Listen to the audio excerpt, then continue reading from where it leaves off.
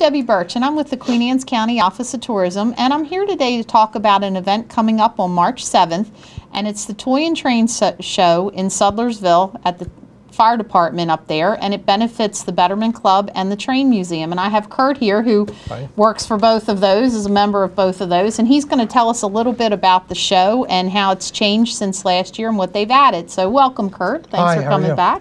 So tell us about this show. What would people see when, or tell us about how it all came about and then what they're going to see. Well, we have a railroad passenger station, which was the original passenger station there. It's still there. And we own it, and it's restored, and it's open now as a museum. But it's a small building, and we own several acres of ground along the railroad tracks. Okay. And what we wanted to do is to expand the museum and make it larger, so we could put train layouts in and things like that. So we started a fundraiser a couple years ago, and we've been raising money, and we're doing real well, but we've discovered it's going to take a lot more money. Isn't that always the way it is? Yeah, have to put in curbing and ponds and all that stuff to build a building. So we're trying to raise some more money. So we're trying to figure out a way to have fundraisers to raise more money so we could expand our museum. Okay. And we're nonprofit, and so that's what this is all about. So the idea came up for a train show, because we are a train museum. Your train station, hand in hand. So last year was our first show, and this year is our second year, and we've did pretty well, and we've expanded it this year, and it's twice as big this year as it was last year. Okay. We're using the fire hall as the location for the show, and they have basically 3 buildings. They have one which is like a community center, and then they have 2 other buildings where they store the fire engines, the big fire engines. Last year we just used the community center portion, and this year we're using that again, and we're going to be using one of the buildings that the big engines are stored in. They're going to. So next year you're going to use both of the other buildings. Yes, we are. Next year we're going to use all 3 of the buildings. There you go. So we're looking forward to that. We have most of the vendors from last year will be returning. Okay. Plus we'll have a lot of new vendors that are coming for the tables because we have the expansion. And so we'll have a bigger diversity of items, both toys and train accessories and train items. And the other thing this year that we have, which we weren't able to have last year, is 2 large operating train layouts. Oh, wow. Now, last year we had a small one in the train station, but it wasn't much bigger than this area here. This year we're going to have 2 big train layouts, which will be about 24 by 30 feet each. Wow. Which is take up almost half the building. One is an HO gauge, which is the half-size trains. Right. And that's the First State Model Railroad Club out of Dover, Delaware. Okay. They're bringing their layout over. And then we're also going to have the O gauge, which is the Lionel, which I think you saw the Thomas the Train on the picture on the PowerPoint. And that's Tally Ober out of Ridgely, Delaware. Okay. And he does a lot of the shows and a lot of the stuff. And the kids love his layouts because he's got a lot of stuff on it as kids. And he usually has a little handout sheet where he has little things marked to say, you know, find Waldo kind of a thing. Okay. You know, on his layouts. Yeah, because there's all kinds of stuff on some of those train layouts. Right. So that's a fun thing. So we'll have the 2 large operating layouts plus additional tables this year. Plus this year we're having clinics.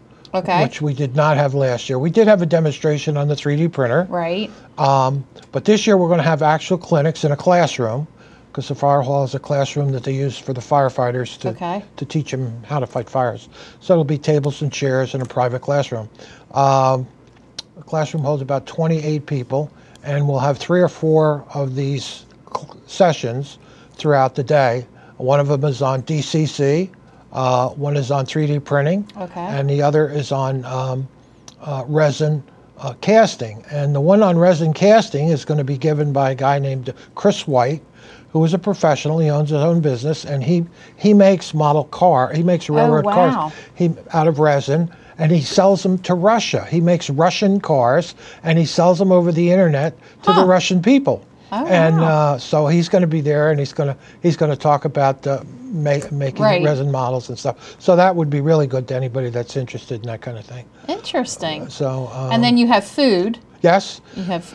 Yeah, we'll have breakfast and lunch, and everybody has commented that the food that the fire hall makes is really good. Right. They have their sub sales too, and they kind of sell out on their sub sales. There you go. Everyone. And what is the cost to get into this? Okay, the show is same price as last year. It's $5 for adults, but there's a change there. Last year we had it children under 12 free.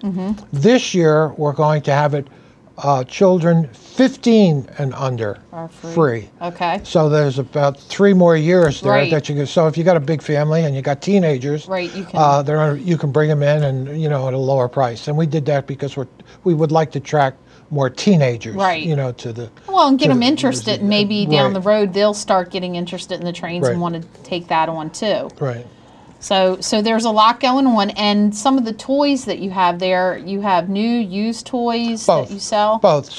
Most of the stuff is used because it's either hobbyists or a dealer or something that are into selling used stuff. So the prices are really good. If you want to, if you're somebody that wants to get started, that's a good way to go, is to buy used stuff, because you can buy a lot of it for a low price.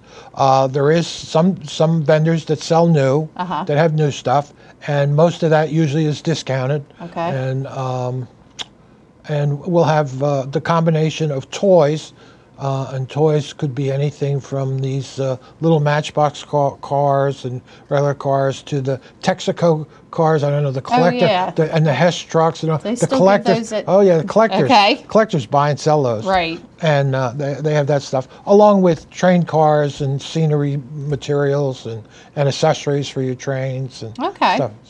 So there's a little bit of everything for everyone, and it's going to be on, again, Saturday, March the 7th from 10 to 3 at the Sudlersville Volunteer Fire Department.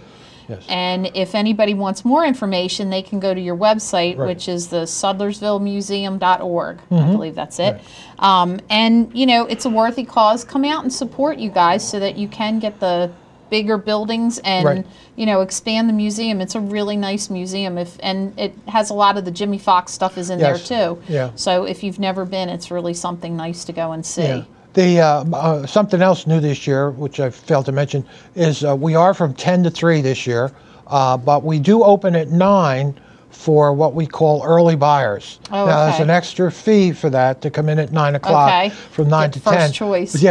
But usually the guys that come in between 9 and 10 are looking, they want that first choice, that one of a kind that the dealer has, and they want to be the first one there to get it, and then they get their stuff and then they leave. So you pay a little bit of a premium to come in a little bit earlier. Wonderful. So, all right. Well, like I said, the website, Sudlersvillemuseum.org. If you have any other questions, go on there, and there's other contact information. And I appreciate you coming in, and I hope you have a huge crowd.